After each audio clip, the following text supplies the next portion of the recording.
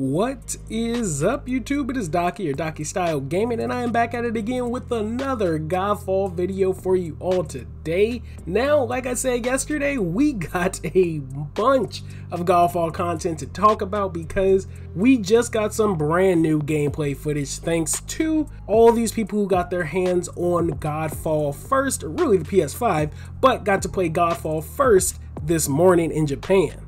And boy, did we get just about everything I guess a lot of people have been asking for. We got to look at the UI for your health bars, even the shield charge meter. We got to look at our inventory for our character menu. We got to see 2 different boss fights, multiple cinematics, 2 new Valorplates, and so much more. So really, I'm just going to start breaking it all down because we got a lot to go over with all of this new footage we got to see.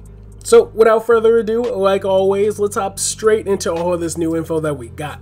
Now, the mission that all the streamers got to play appeared to be the very first mission of the game because we actually got to see them go through the opening cinematics that we just got a trailer for a few days ago. But after the cinematics cut, they actually start into the main mission, which I'm assuming is the first mission because it's pretty much giving you a tutorial on how to use your abilities, weapons, and things like that. But here is where we finally get to see our UI, or our HUD. And it's pretty streamlined for the most part, not too much screen clutter, and pretty much what I expected. Now, starting with our character side of things, we have our green health meter, of course, and right underneath it is our Archon meter, which will fill up gold. The big diamond is your shield meter, which I'll be showing you right here. When you charge your shield, you actually see the shield icon start to fade down, and then once it releases, it'll start to recharge back up. We don't know if this applies to every single one of the shield attacks or just the throw attack, but for the most part it looked like it was just the throw. And then under the Archon bar we have 2 different icons. Now the one on your right is your banner icon, which we don't get to see in any of this footage. It's actually locked when you go look at the character menu, which I'll get into a little later, but then the one right next to it is actually a consumable icon which can be swapped out, and again I'll touch on that when we get into the character menu. Now, something else that I did see that kind of happened every once in a while was you do have a level bar or level meter that you get to see at the very bottom of your screen. Pretty much only pops up when you either level up or you're gaining XP.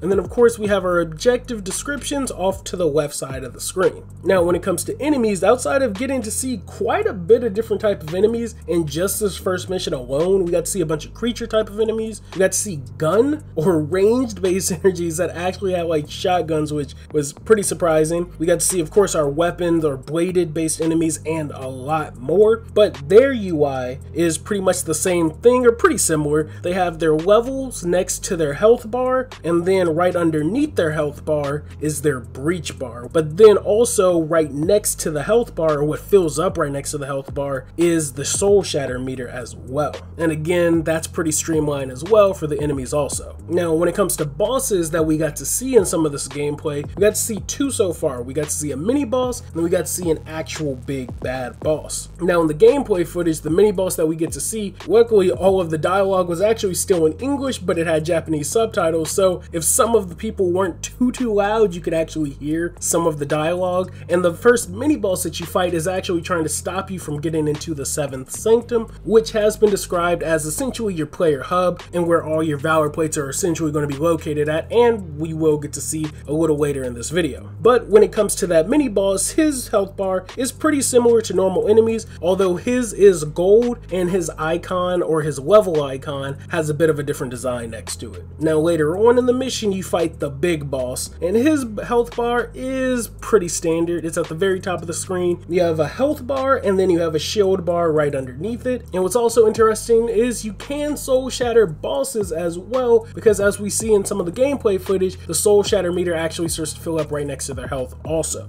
And I must say that main boss fight was actually pretty dope just because of the multiple different boss mechanics within that fight alone. He had different shield states, he had elemental AoEs, he had a bunch of lunge attacks and even some aerial attacks as well. So watching some of these players dodge around and run around on solo was actually quite funny, but I'm kind of curious to see how some of these mechanics will work if you're playing with it with multiple people. Now something else that we got to take a good look at was some of the loot chests. chests. Now when it came to the chest, we pretty much got to see them open it up and drop all the different loot with the different rarity types of loot as well. Now so far we only got to see 2 of them, which is, I'm assuming, your common and your uncommon. One was white and then one was green. And then of course, where does all that loot go to? Your character menu, which I am glad to say that you can actually switch your equipment mid-mission. I always hate when there's certain looter shooters that restrict you from switching missions, because once you start a mission, you're locked to those weapons or things like that. Well, in GodFall's case, you can essentially switch your weapons, augments, ring slots, and so much more mid-mission, which is actually pretty dope. You could kind of build on the fly. So I really like that they actually went ahead and did that, because like I said, I know a lot of looter shooters, some looter shooters really don't let you do that anymore, at least. I know that used to be a thing that used to be fine, but I know some looter shooters, once you start a mission, you are stuck with that gear until you get back to your base, and then you can switch out your builds, loadouts, and things like that. But essentially, once in the character menu, we get to see just about everything. We get to see on the right hand side our stats for our characters, which starting out is pretty much 5 across the board in might, vitality, and spirit. But then if you look at the footage, when he equips a set of rings, it changes the stats drastically. So along with your weapons, along with your augments, rings also change your stats as well, which is pretty interesting also. But speaking of the ring slots, let's actually break down all these slots one by one. So starting at the top, of course, we have our 2 weapon slots. Then the row right below it, we have our amulet slot on the left and our shield slot on the right, which is actually very interesting because as of right now, it seemed like our shield was just going to be something that everybody had. But with this, it looks like you'll either be able to equip maybe a different shield skin or potentially a shield ability. So I'm real curious to see what the shield slot can actually offer. But then moving to the row below that, we have our 2 ring slots, and then the final row we have our consumable slot and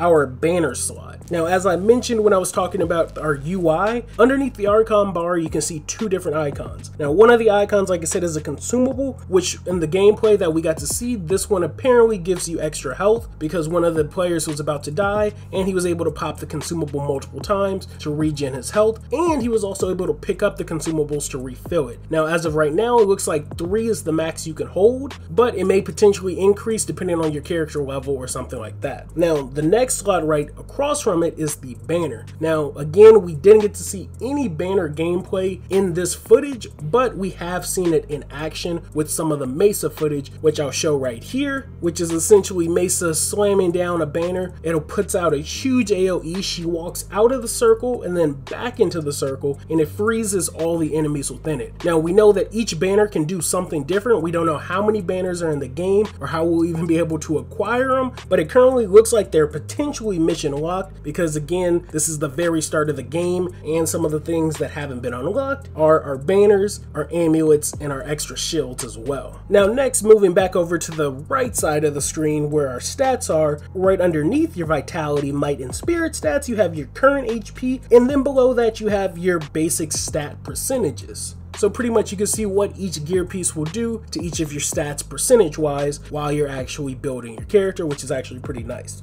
And then of course at the very top of the screen, all the way to the right, we get to see our character level and the amount of XP it takes to go to the next level. Now lastly, we'll talk about the combat, mainly because there's really nothing too new to go over, but the 2 things that we did get to finally see in action was our takedowns, which is going to be your R3 ability, is how you perform a takedown, and then we also got to see status effects. Now, as I mentioned, the boss fight has multiple different boss mechanics, and one of them was this AoE fire circle that they threw on the ground, and you actually got to see one of the characters when they went through it. They had a status effect of fire and a countdown timer going down until that status effect wore off. And then of course, now again, when it comes to your combat, everything was pretty much the same. We got to see a bunch of our dodges, our blocks, our parries. We got to see multiple of the weapons and actions. I think the only ones we didn't get to see in action was the great sword and the pole arms, but we did get to see hammers in action, we got to see dual blades in actions, and then we got to see the long sword in action as well, and multiple different gameplay footage footages.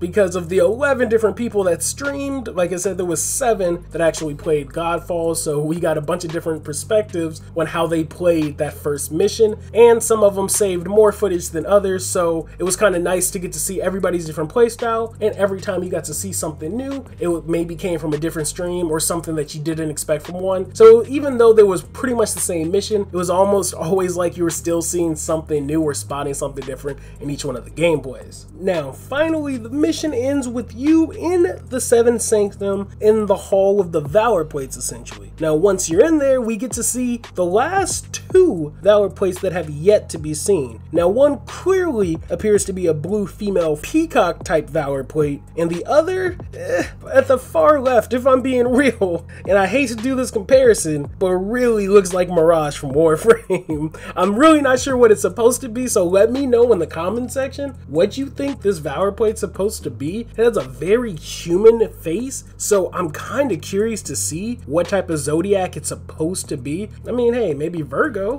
who knows, but I do think it's a pretty interesting design and a very, very unique one compared to some of the other more animal-like designs that we've got so far in Godfall. And then, of course, the last thing to take note of, and pretty much where the mission ends, is there's these 3 huge mechanical and menacing faces that you're supposed to go interact with before the mission ends. Now, sadly, every single person who played this game didn't show any footage of you actually interacting with it, but they do seem pretty interesting, and I'm curious to see if they're going to talk back to you or if those characters are going to be playing something important plot-wise in the game. So let me know what you guys thought about all of this that we got. Finally, some actual hands-on gameplay. We got to look at the UI, we got to look at our characters, we got to look at the character menu. The last 2 Valorplates, just pretty much a lot of stuff that I know people have been asking for. Multiple boss fights, cutscenes. This is pretty dope for even just the first mission of the game, so I'm glad that we got this, and I'm pretty hyped so far from what all we've seen from today. Now, hopefully we'll be getting some of this footage undoctored and in English so that we can actually see most of it,